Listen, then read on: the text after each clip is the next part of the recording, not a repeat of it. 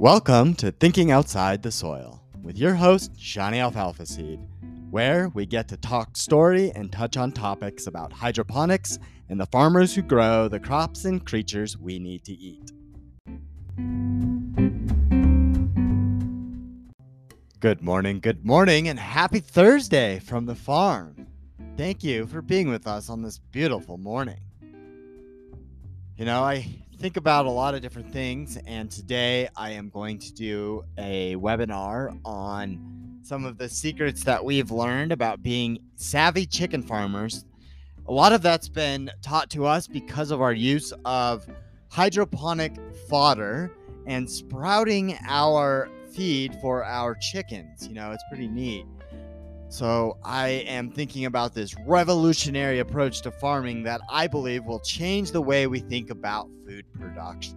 One of the early hydroponic pioneers was Jean-Baptiste van Helmont.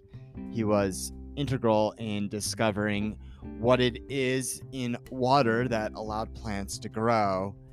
And he believed that it was water gives all of those things that it was plants to grow. And hydroponic fodder isn't just some newfangled idea. Hydroponic fodder has been around for over thousands of years, and commercial hydroponic farming has been around for over 80 years. When we first heard the word hydroponics, it was from extension agent Dr. William Frederick Gerke from the University of California. And he paved the way. He was the first one to credit the term hydroponics. And his work early on showed that hydroponic farming used a lot less water, had better yields than those grown in the field. But it wasn't just Gerke that showed how hydroponics can be so beneficial. From across the pond, Dr. James Sholto Douglas of Oxford built upon Gerke's work, and he designed systems that were tailored to individual farmers in India. He showed that those Indians could be practical, and the methods they developed were effective.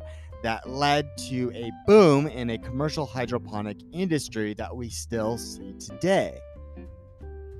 But even earlier on, before that man across the pond, the great horticulturist Luther Burbank predicted the benefits of hydroponic fodder when he said that he firmly believes that in the future, farming in the soil will be as obsolete as the horse and buggy.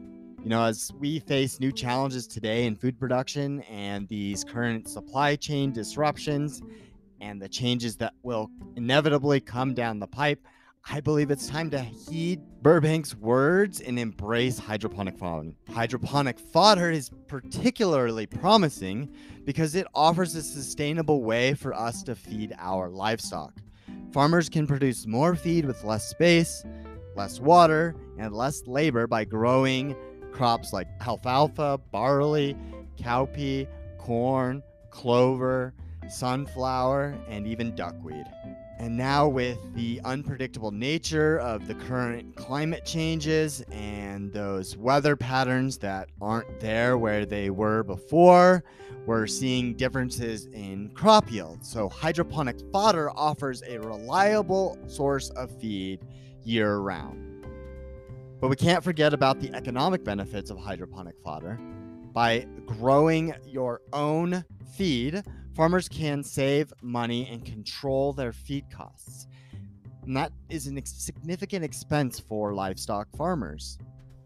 With greater control over the feed and our feed quality, we can produce healthier, happier animals, which ultimately translate to better meat, dairy, and egg products. Now, there are those out there that argue hydroponic fodder is too expensive or too complex for the average farmer.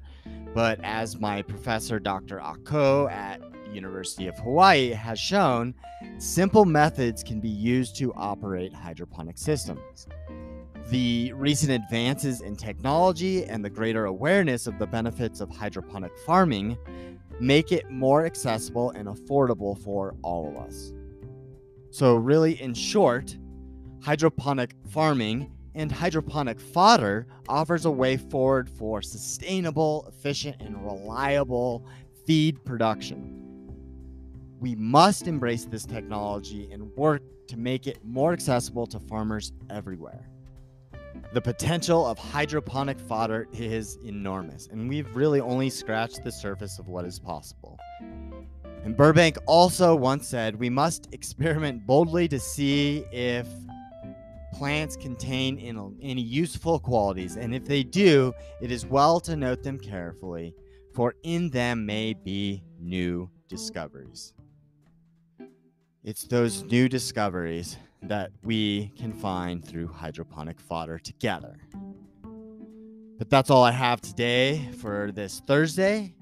If you're interested in learning more about how hydroponic fodder is helping farmers save water, improve livestock quality, and become better stewards, head on over to thinkingoutsidethesoil.com to get yourself a copy of my book so you don't miss out on becoming part of this next agricultural revolution. Thank you for being with us on this beautiful morning. Join us again tomorrow. Take care and have a lovely day. Hey, before you go, check out the links below, and if you'd be so kind as to leave a rating and review and follow the show. For those with feathered friends, don't forget to get yourself some of our Blooming Health Farms Chicken Blend Sprouting Mix. This supplemental mix has been shown to give you some of the best eggs with the yummiest yolks. You'll have happy, healthy hens that abandon the feeder and give you eggs with high levels of vitamin A and omega fatty acids.